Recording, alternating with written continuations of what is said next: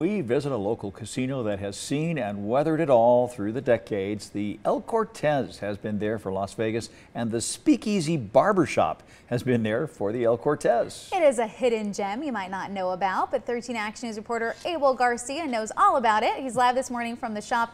And Abel, this really is such a family legacy. Dave and Kalina, good morning. I'm sitting in the exact same spot many men back in the 1970s would sit to get their haircut. And this location was run by Julian Madrid for more than 30 years. And now the scissors have not fallen far from the chair. When you step through the door, it feels like you have been taken back in time. Oh, I actually started coming here really young, not just to a barber to get a haircut, but actually to my grandpa.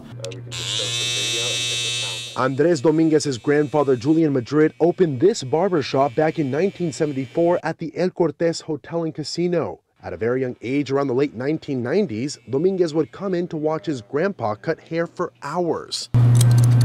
He was fascinated by the two-chair shop style and how it became a Vegas hidden gem inside this hotel and casino.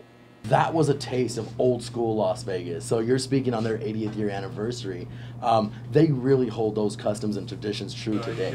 After some time, Dominguez trained to be a barber himself, getting his license and trying to find a spot to follow his grandpa's footsteps, who had already retired and sold the shop to someone else. He always dreamed of having a shop like his grandpa, but little did he know his dream would become a reality. My Uncle Paul calls me.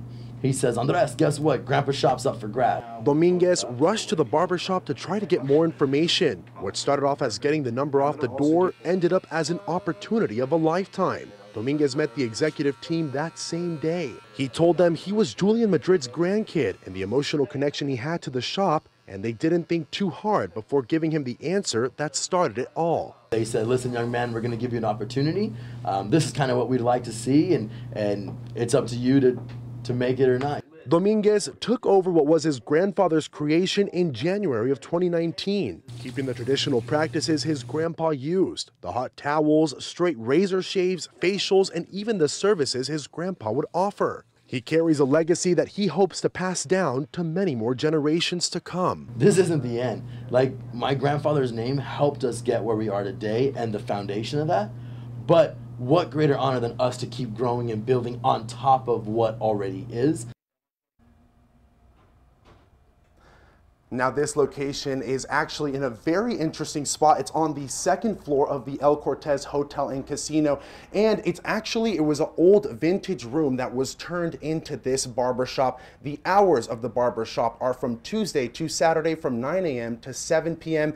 and Monday and Sunday from 9 a.m. to 5 p.m. I'll have more information about this historical location and the meaning it has behind it on KTMV.com with a helpful link for you as well. Abel Garcia, 13 Action News. You got a pretty sweet haircut, huh? Cut looks good there, yeah. Looks good. Nice coif.